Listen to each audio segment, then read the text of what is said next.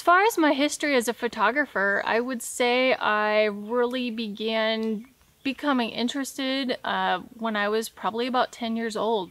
I signed up for my Girl Scout summer camp and you could choose your theme for the week, and I chose Shutterfly.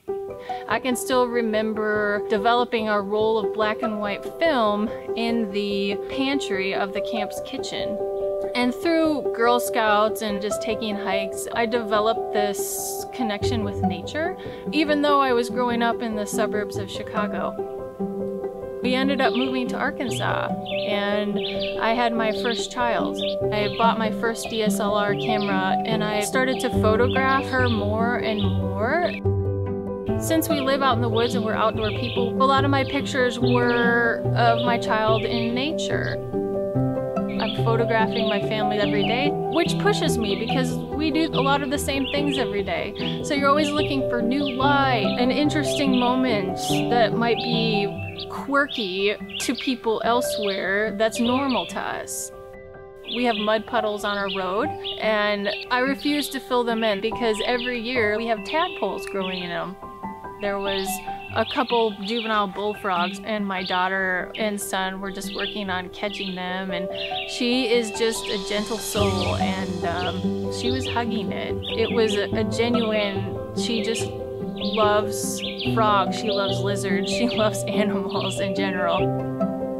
I follow the Nature Conservancy on my Instagram, and they had posted something, oh, we're having a photo contest. I thought, oh, maybe I can enter some photos of my kids, you know, in nature.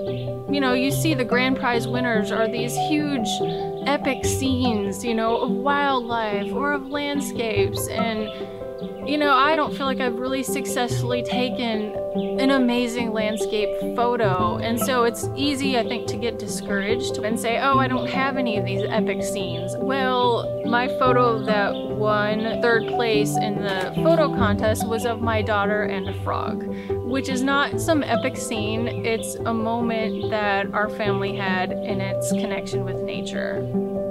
I think it's important to inspire others to get back to nature, to maybe remind people of their youth, how it was growing up, you know, 40 or 50 years ago. Go out and take new photos. Go take a walk in the forest. Go take a walk in the grasslands. Go take a walk, you know, in your agriculture field. There's nature everywhere, even on a city street. Go try to make some new images. You know, maybe take a friend or a family member along and just have fun with it.